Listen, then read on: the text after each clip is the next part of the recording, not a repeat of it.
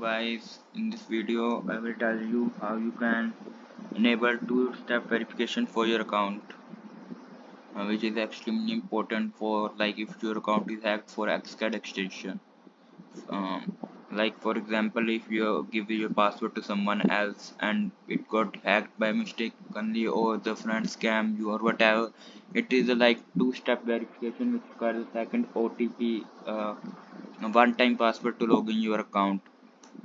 This doesn't require any phone number or any kind of Gmail. It's completely in extension. So let's start the video.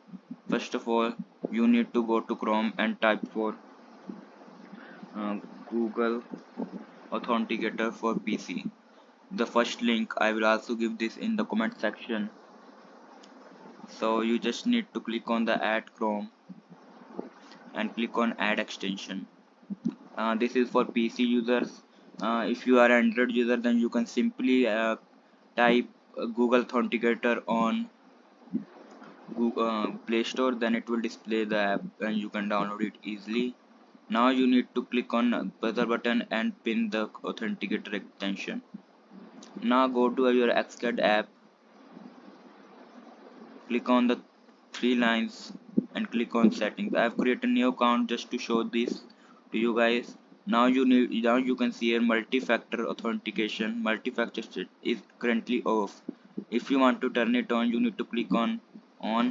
Now this is a QR code. You can scan it in your app if you have a mobile, or you can simply click on copy if you want to set it in your PC. For now I am guiding you on PC, so let's just copy the and click on next. Now it will ask you for code. Now you have to open your XCAD authentication app and click on this pencil button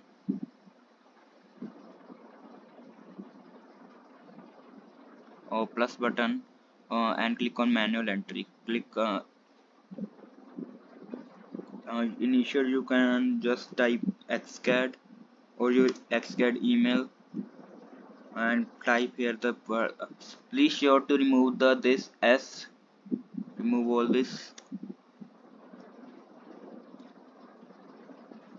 and remove the is equal to before this. Only we need the capital letters, this one, and click on OK. The one-time password will display, which is 922196.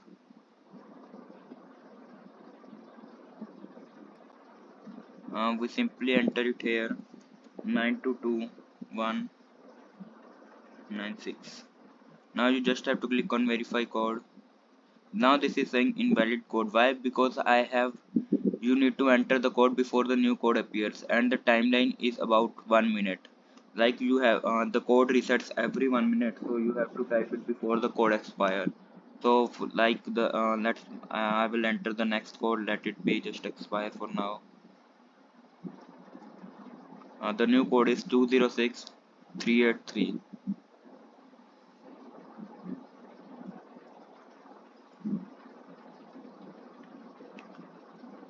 2068. I forgot what was that. Let me check again. 383. Yeah. Oh yeah. Let's come wait for a second. I forgot the letters. Let's type this one. It's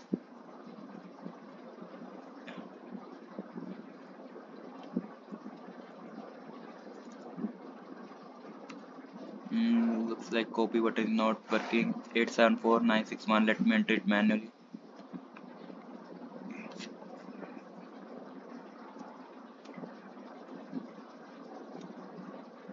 Now we have to click on verify code and and now you can see that our two-step verification is on.